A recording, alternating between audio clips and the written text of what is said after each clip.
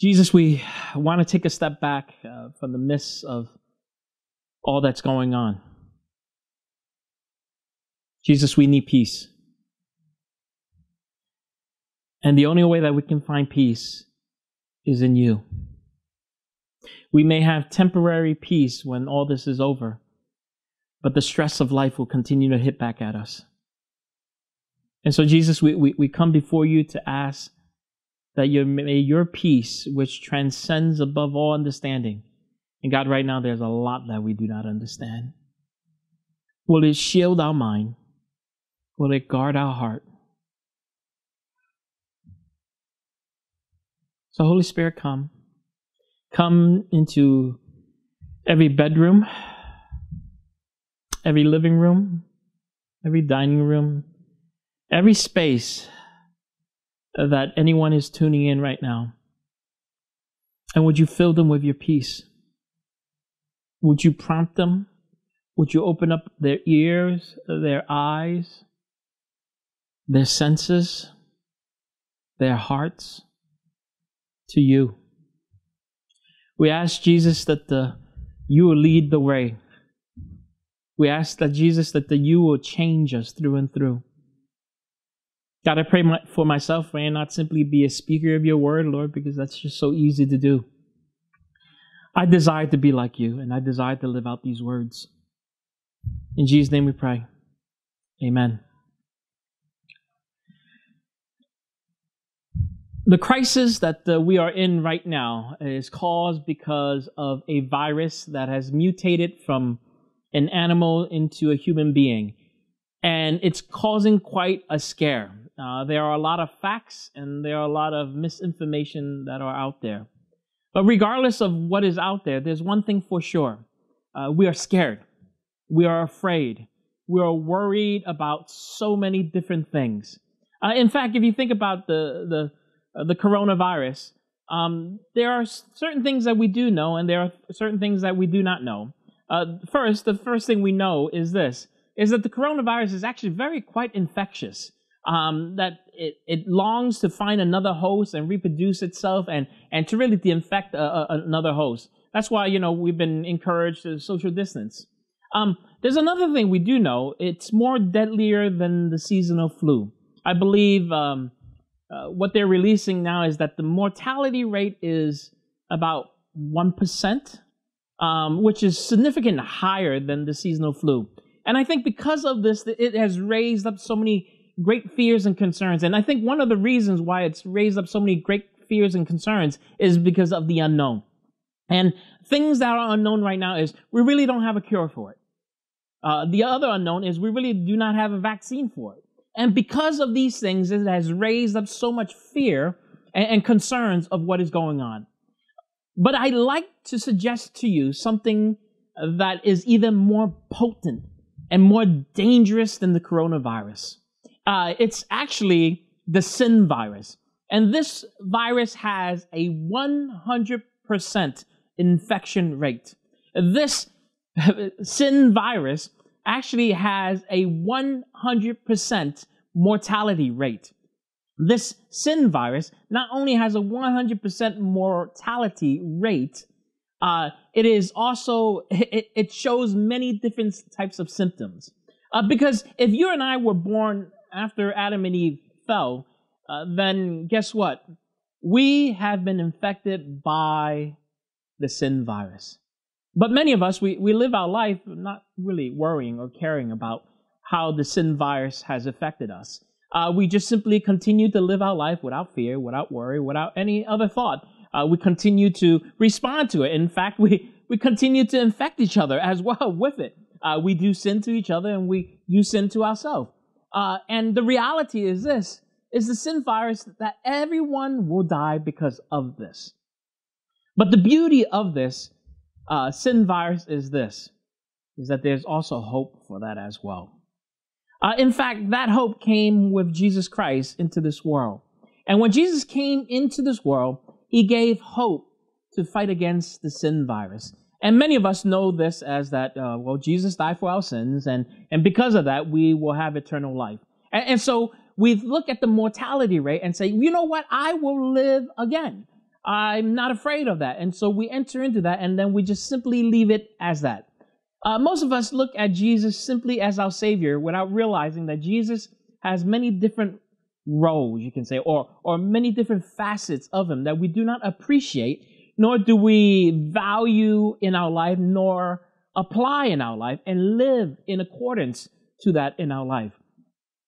We've been speaking in this sermon series, in focus, different portraits of Jesus. We've been saying Jesus is not just simply our Savior, but Jesus is our King. And not only is Jesus our King, but he is also our sanctifier. And today I'd like to share with us about Jesus Christ, our healer. In a time like this, I think this is what we need to hear. We need to be reminded that Jesus is our healer. If you have your Bibles with you, I'd like for us to take a look at a very famous verse that we often use and we often know as a Christian. And it's found in Isaiah 53, verses 4 through 5. Surely he took up our pain and bore our suffering. Yet we consider him punished by God, stricken by him, and afflicted. But he was crushed for our iniquities, and the punishment that has brought us peace was on him, and by his wounds we are healed. One of the fascinating things about the death of Jesus Christ isn't that he gives us eternal life, but he also brings healing. Right? The passage that we just read that Isaiah wrote, he says this. He said, he took up. This word took up means to put on his shoulders. He took up our pain. And when we think of this word pain, a different translation of this word pain is sorrow, emotional pain, emotional brokenness. And also we see that he also took up our sufferings, right? Or another translation would be our infirmities, which means sin. And if you look at these two aspects, it tells us that Jesus brings healing emotionally and spiritually. We know in other passages throughout Scripture, in the Gospel, that Jesus also brings healing physically. And so when Jesus died on the cross, and when we say that Jesus is our healer, we believe that Jesus heals us emotionally, physically, and spiritually. I believe most of us do not have a problem in believing that Jesus can heal us spiritually. Quite simple. We were once dead because of sin, and now we are alive, and so we are healed. But I think most of us have a difficulty in accepting and believing and receiving and proclaiming and declaring that Jesus can heal my emotions and that Jesus can heal me physically. In fact, most of us as Christians, we have allowed the world that is around us to rob us of what Christ can do. Whenever we experience emotional brokenness, the first thing we want to do is we want to move it to the mental health world and say, they're the ones that can heal. When it comes to physical illness, we basically say to the medical world, they're the only ones that can heal. Now, don't get me wrong. I believe that there's value and there's importance in seeking mental help and also physical help when we're ill. But sometimes, because of this perception, we only have a one-mind track, and we cannot believe that Jesus is our healer, that he can heal us mentally and physically. I don't know if you realize, but this crisis has revealed so much about us as humans. It has revealed much brokenness. It has revealed many different things.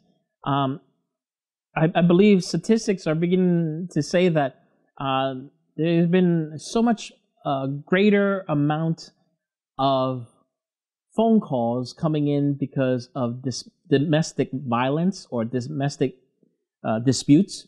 What that basically means is there's a lot of argument going on in homes today.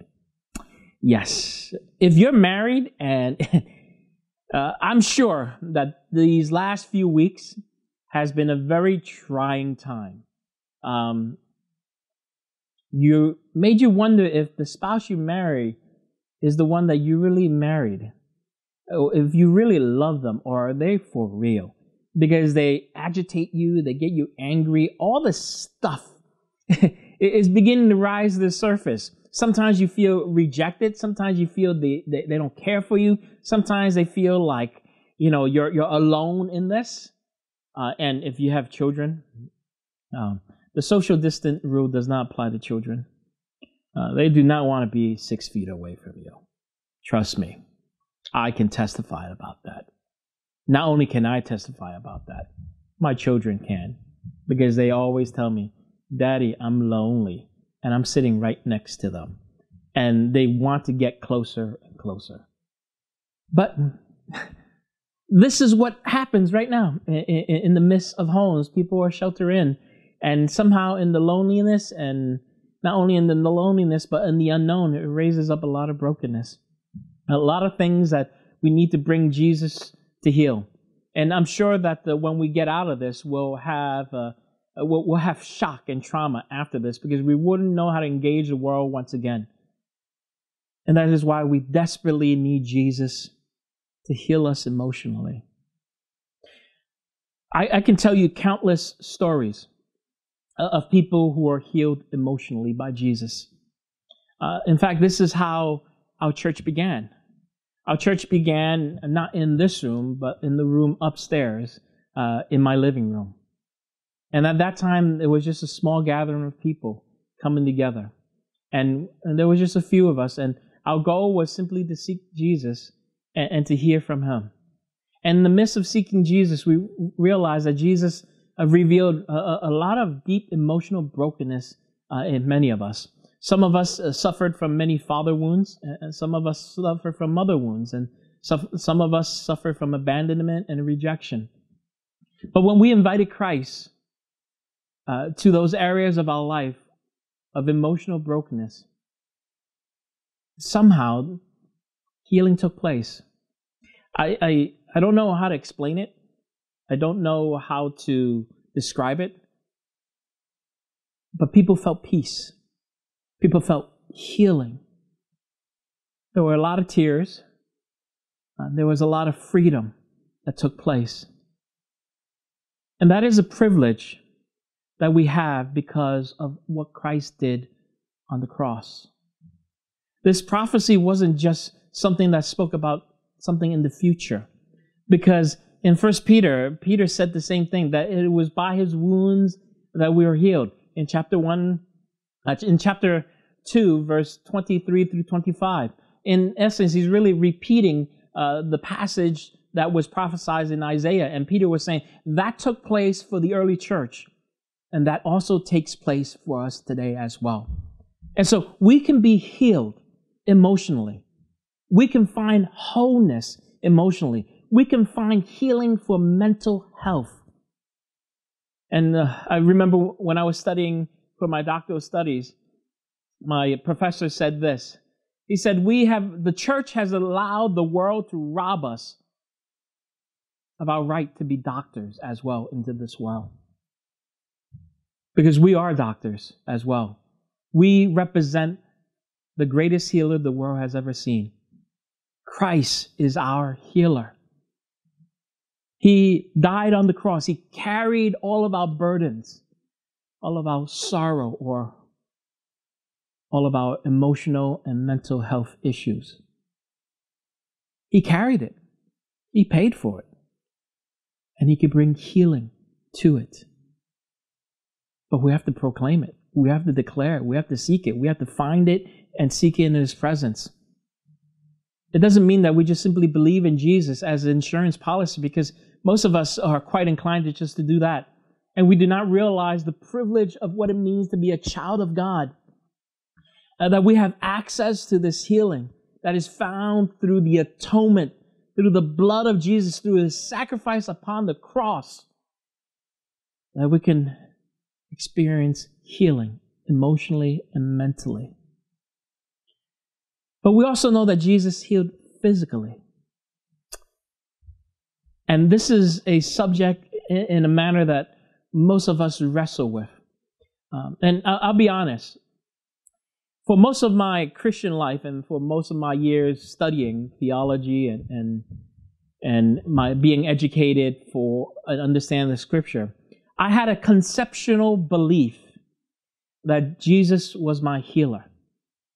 Conceptually. Because we believe in a lot of conceptual things. That doesn't mean that we pursue it and live it out in our life. And so I had a conceptual belief that Jesus was my healer. I had a conceptual belief that Jesus can heal emotionally. And I definitely had a conceptual belief that Jesus can heal physically. Because quite often when people came to me and asked me for healing, physical healing, my prayers were very carefully choiced words so that I do not look like a fool if Jesus didn't heal. And when I did pray, my prayers were, Jesus, you do what you need to do. If it is your will to heal, then please heal this person. Quite honestly, that was a very conceptual way of praying for physical healing, because I had a conceptual belief about the fact that Jesus can heal physically. It wasn't until I came to a better understanding of Jesus Christ, my healer, did I realize that Christ also heals physically. Not just in the days of Scripture, not just in the days of old, and not just in some faraway jungle, but Christ heals now and today. That He heals emotionally, physically, and spiritually. And what I mean by physical healing is just as that. Jesus healing people of their illness, their sickness, the brokenness of their body. And in my own experience, when I've been praying for people, sometimes I don't even know what takes place. All I know is that I pray by faith. I ask Jesus to really come and have mercy on this person. I remember actually in this room when I was having a prayer meeting with a few people, and we were praying, and I simply asked anyone if they had a prayer request. And one person said, I've been having trouble hearing from my right ear. And I've been going to the doctor, and the doctor says there's nothing we can do about it. They gave me steroids, and it didn't help. My ears, I just could not hear from my right ear.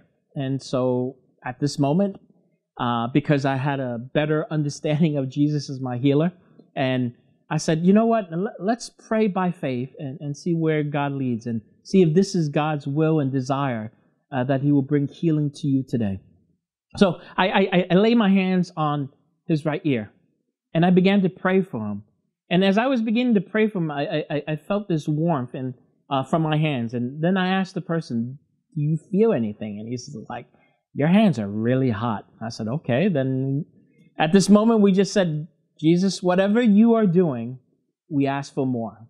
After the prayer, I didn't think of anything of it. I didn't think that, he'll be healed or of anything.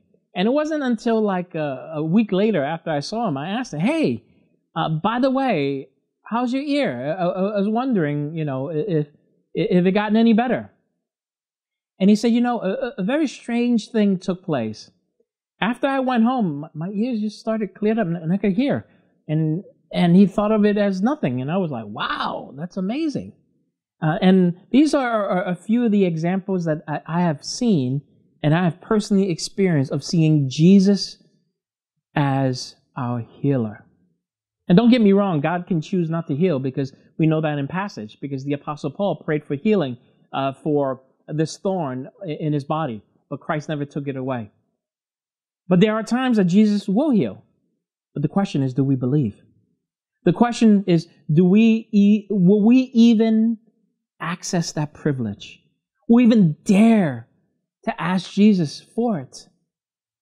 I know in a crazy time like this, where we feel that there's no healing for the coronavirus, it's scary. It makes us feel hopeless. But when Jesus died on the cross, He gives hope. Not just hope for eternity, but hope for here and now. That He can heal us spiritually. He can heal us emotionally, and He can heal us physically. That is hope. That is hope that comes from our privilege as a child of God. We can ask because of what Christ did upon the cross. In Scripture as well, Jesus healed those who, quote, unquote, were spiritually inflicted. And a better way to describe it in our modern terms is this. They had demons in them.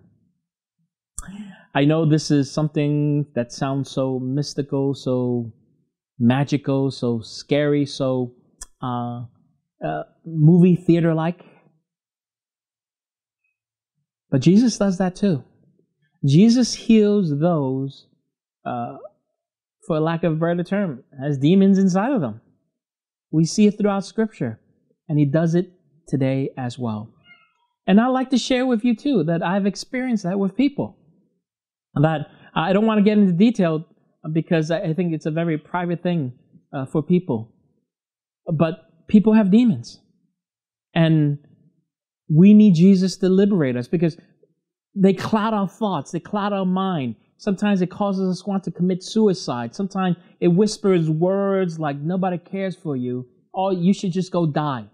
Sometimes it throws thoughts and into your mind that says, you know what, you should just drive yourself off the road. Those sometimes aren't just a mental thing that is caused by depression or anxiety. There's something spiritual that's happening there. And the amazing thing is this: Jesus can heal us from that as well. When we say that Jesus is our healer, we believe that He took upon His shoulder. He placed it upon His shoulder. Our emotional brokenness, our physical brokenness, our spiritual brokenness. And He paid the price. And by His wounds, we are healed.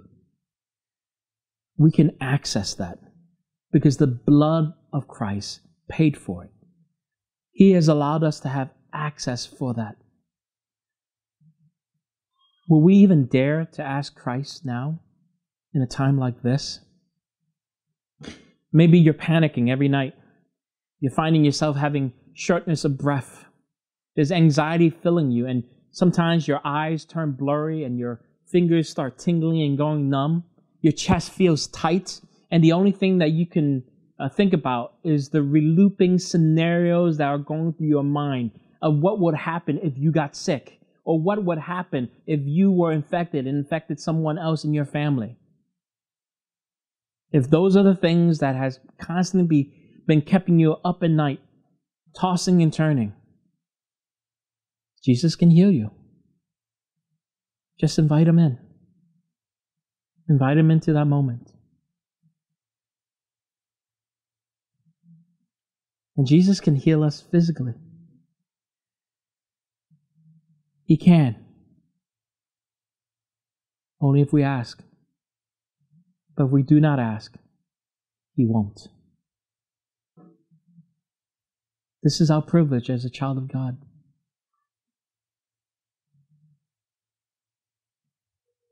Do we dare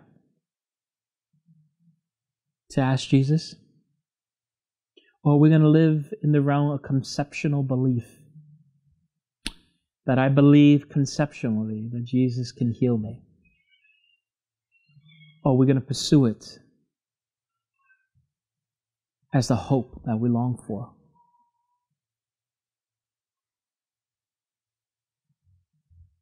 And as you are home wrestling with all different fears, all different worries, invite Jesus. Jesus is our healer. And He can heal us. He can heal us. But only if we want to. Only if we want to. As I sit here in the space. And every day as I read the news, I see the body counts go up. And I see the infection rates go up. I can't help to be overwhelmed by that as well. When I go on the grocery shopping, and if you go out grocery shopping, you know that once was a simple chore has become a very scary event. Because you don't know. Everything around us is causing us to lose hope. Everything around us is causing us to lose hope. And so we need Jesus. We need to find our hope once again. Because it's there. It's there because Jesus died on the cross. It's there because Jesus is our healer. This crisis, it's here. It's not going anywhere. The question is, are we going to access our privilege as a child of God in the midst of this crisis? Are we going to ask Jesus for healing of the fears, of the worries, and even of the physical ailments? Are we going to strive to break free of the demons that are inside of us? Yes, I know. Some of you have demons. I know. Just look at the way that you live your life in secret, in the darkness. Freedom. Hope. Wholeness. It's there. It's there in Christ Jesus. As an Alliance family of churches, we believe that Jesus is our healer. Not just a conceptual truth that we believe, but a truth that we aim and we long to live it out. Let us find hope in Jesus, our healer. Let us find peace in knowing that even if something were to happen to us, there's hope because Jesus can heal us.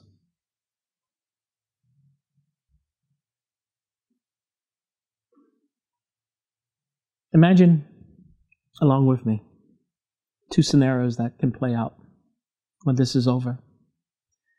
And there will be an end to this crisis. It could be a week, it could be a month, it could be a year, or it could be a little longer. I know that's a scary thought. But imagine what would happen after this crisis is over. I can imagine that some of us will be even more vigilant in being OCD in the way that we wash our hands. And by the way, my hands are red and they're blistered every time because I don't know how many times I wash my hands in a day. We may be very cautious about the type of people that we're close to. So many different scenarios. We could be such fear-based in the way that we live our life after this is over, that every cough, any public space, we feel nothing but anxiety. Yes, it's a very scary thought that after this is over, that some of us will come out even worse than we first entered. Some of us will continue to believe the lies that we believe about ourselves. Some of us will be so amplified by our emotional brokenness and hurt from the past that causes us to reject people even more and more. And some of us who have demons will realize that after this is over, we've invited even more in. That's a likely scenario that can happen. Very likely scenario. If we do not invite Jesus to be our healer. But imagine in this time of being sheltered in, where God seems to try to take away different distractions, but you continue to try to cling on to so many other distractions. Imagine instead of allowing these distractions to occupy your mind each day so that you can get on to the next day. Imagine if you just simply slow down and look at the emotional brokenness that's there.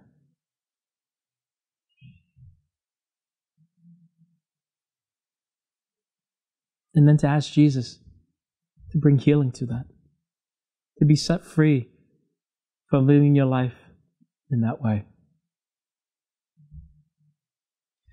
Imagine the physical ailments that you had and that you're just afraid to go to the doctor right now, or it just raises a lot of fears and concern. Imagine laying your hands upon yourself and praying for the cough and ask Jesus to clear it. Or how about those of us who are in spiritual bondage by the demonic forces that wants to take a hold of us? Imagine if we got to a place in our life that we said, I'm no longer going to live my life that way. And I'm going to reach out for help to find freedom. I'm going to ask Jesus to set me free. Imagine the type of person you will become when you're finally set free into this world again. I can. Because if we did, that will mean that we did not just simply have a conceptual thought, an idea of Jesus as our healer, but we passionately pursue it in our life. Don't get me wrong. I'm not saying that we need to deny medicine or mental health. But what I am saying is, we have given up Jesus' right to heal us because we trust in others more than Him. And maybe for us as Christians, we need to once again declare, proclaim, and live out that Jesus is our healer. Would you join with me in a word of prayer?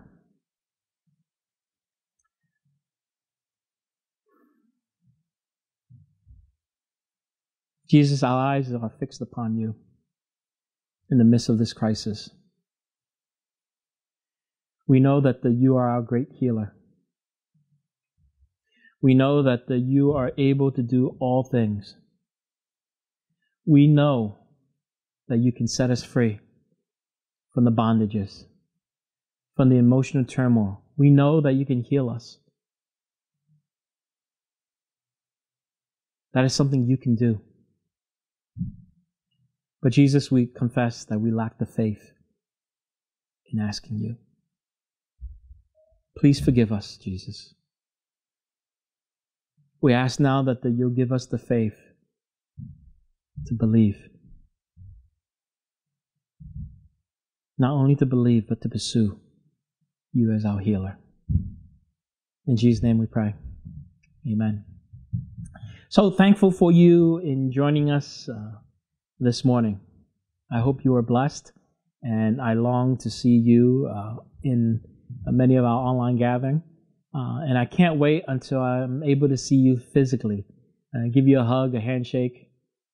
I know they're probably going to discourage us from that when we are back to normal. But when that day comes, I long to celebrate and party with you because I miss all of you. Be blessed, be safe, and most of all, be at peace.